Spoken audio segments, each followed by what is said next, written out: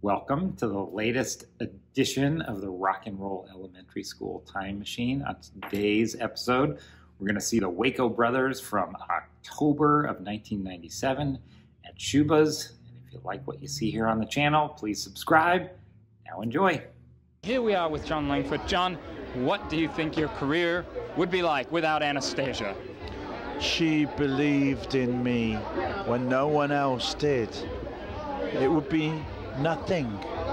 Nothing. Do you have any wishes or well wishes that you'd like to send along to her on her journey through life now that she won't be booking here at Schubas and that you'll be forced to do with some new guy?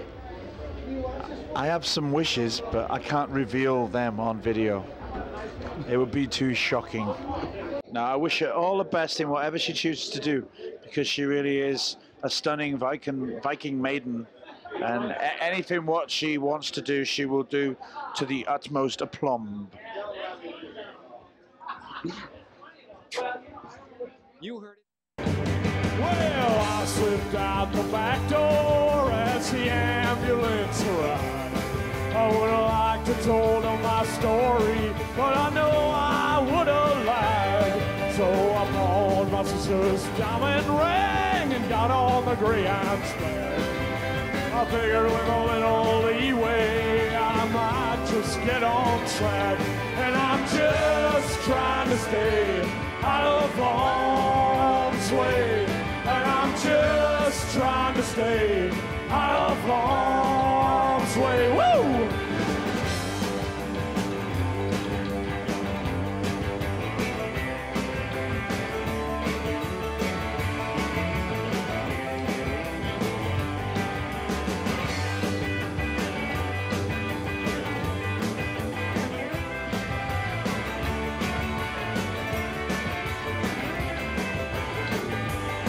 By the time I got to Chicago, I thought I had something to sell. But the deal fell through, as they always do. Say, la vie, what the hell?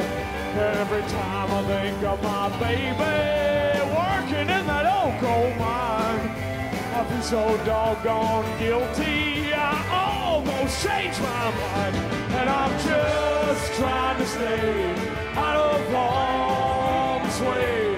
And I'm just trying to stay out of harm's way. Woo, woo, woo!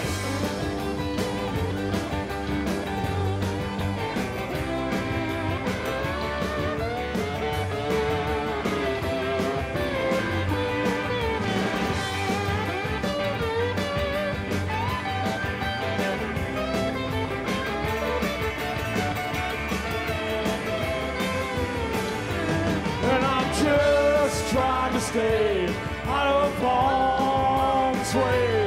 And I'm just trying to stay out of harm's way. Well, I'm just